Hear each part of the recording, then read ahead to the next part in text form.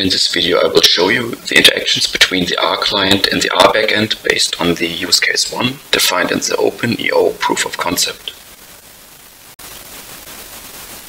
So first we're going to start the server in the backend.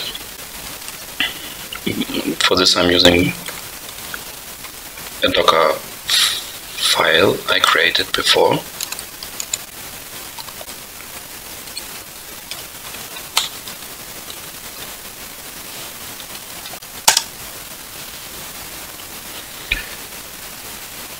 And then we see the server starting up, creating a user, and loading the demo data.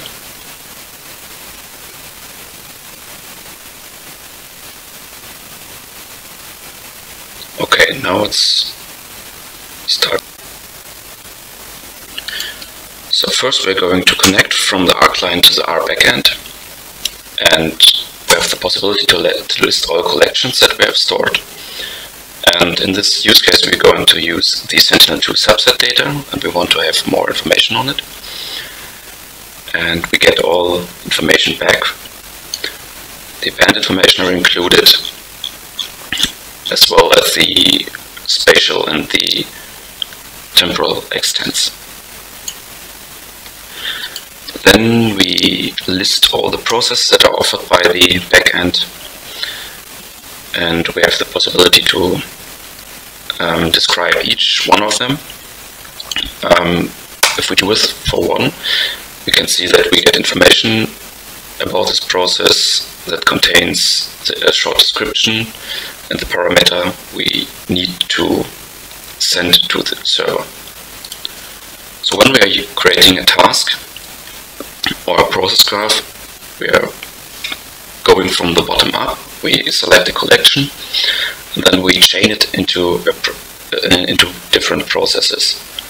So we filter for a specific date range, then we calculate the NDVI, state the near infrared band and the red band, and then we are going to find the minimum value on this time series for each pixel.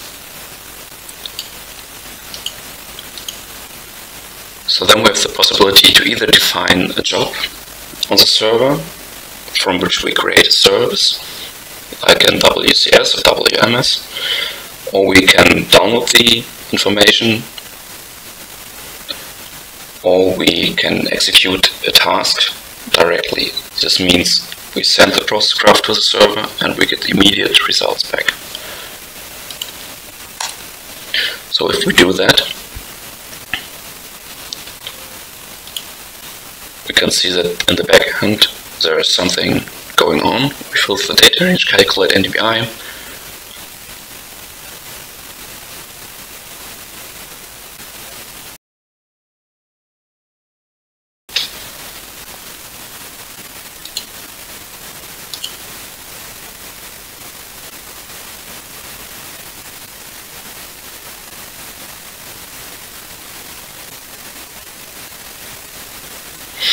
and then we are done.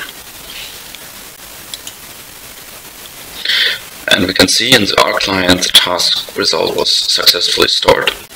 So we can load it as a raster object, for example, and plot the results.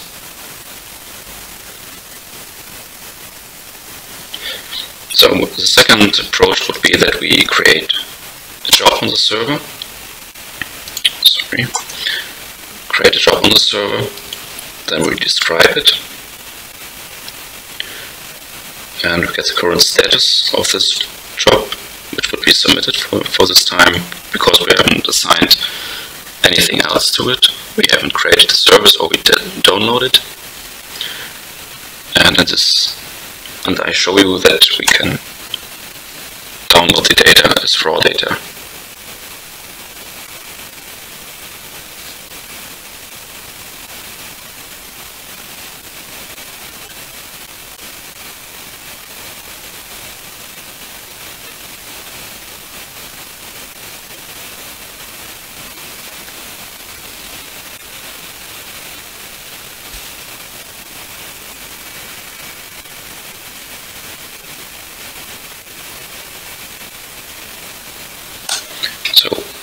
rewrite this as binary data, and we have then also the possibility to load